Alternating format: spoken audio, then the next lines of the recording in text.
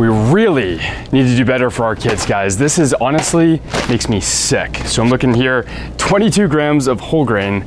It says here, you could win $1,000 for you and your school. Yeah, your school of kids who are intoxicated with the first 3 ingredients: processed grains, seed oils, and added sugars, guys. And they don't even know which type of seed oil. It's like they've added so much that they say canola and or sunflower oil. Guys, the first step to healing humanity for you and your child is to subtract the seed oils before they subtract you.